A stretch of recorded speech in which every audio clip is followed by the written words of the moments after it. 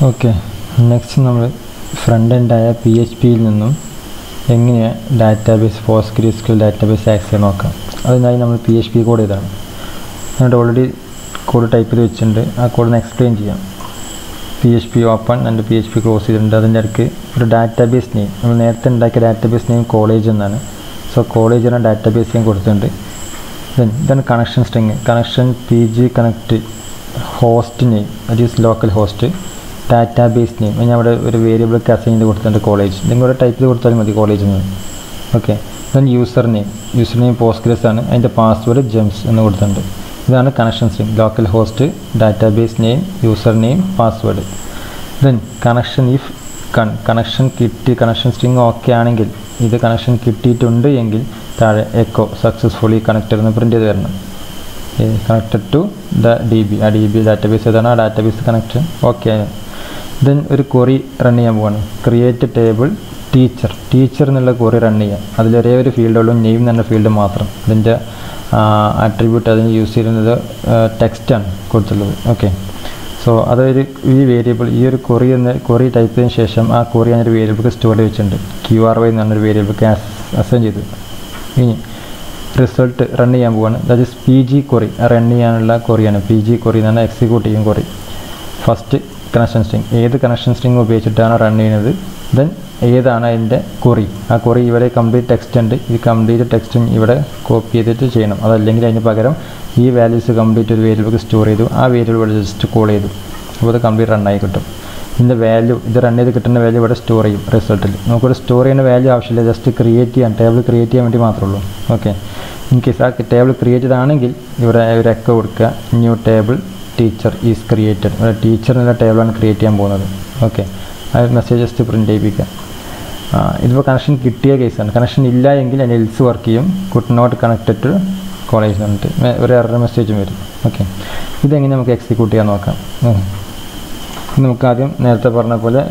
WAMP open PHP local host.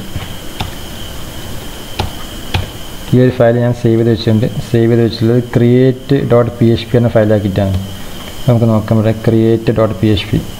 Just click here. Click here code execute. Okay, code execute. So successfully connected to college connection. New table teacher is created. Table created. Refresh button click PostgreSQL college database open here. Database open the tables click ചെയ്തുകഴിഞ്ഞാൽ ആ tables ആണ് teacher എന്നുള്ളൊരു add ചെയ്തുണ്ട്. നമുക്ക് just edit ചെയ്ത് നോക്കാം. ടീച്ചറിന് പകരം നമുക്ക് ആ കോഡിൽ വേറെ ഒരു പേര് കൊടുത്ത് നോക്കാം. സപ്പോസ് ടീച്ചറിന് പകരം ഒരു എംപ്ലോയി ടേബിൾ. സോ നെയിമിന് പകരം നമുക്ക് വേറെ ഒന്ന് കൊടുക്കാം അവരുടെ company കൊടുത്തു. then save ചെയ്യുക. ഇത് റൺ ചെയ്ത് നോക്കാം. ഇതും ക്രിയേറ്റ് വണ്ണിലാണ് കൊടുത്തത്, നോ പ്രോബ്ലം. ഒരു ഫയലിന് ഓക്കെ ലോക്കൽ ഹോസ്റ്റ് സാമ്പിൾ. നമുക്ക് ഇതിൻ്റെ കോഡിൽ ജസ്റ്റ് ഒഴിവാക്കാം. ചേഞ്ച് വന്നിട്ട് മനസ്സിലാക്കാൻ വേണ്ടിയിട്ടാണ് കേട്ടോ. Successfully connected to college new table teacher. അത് ടെക്സ്റ്റ് അതുപോലെ പ്രിൻ്റ് ചെയ്തിട്ടുണ്ട്. ഞാൻ ടീച്ചറിനോട് കൊടുത്തിട്ടുണ്ടെങ്കിൽ മാറ്റിയിട്ടില്ല കേട്ടോ, അതുകൊണ്ടാണ് ഒന്നുമില്ല. ക്രിയേറ്റഡ്. Okay fine. ചെക്ക് ചെയ്ത് നോക്കാം. ഡാറ്റാബേസിൽ PostgreSQL ഓപ്പൺ ചെയ്യുക. ദെൻ കോളേജ് ക്ലിക്ക് ചെയ്ത് നോക്കിയാൽ കോളേജിൽ ടേബിൾസ്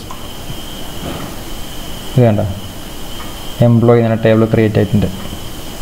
വാല്യൂസ് ഒന്നുമില്ല, അതുകൊണ്ട് അങ്ങനെ ബ്ലാങ്ക് ആയിട്ടുണ്ട്.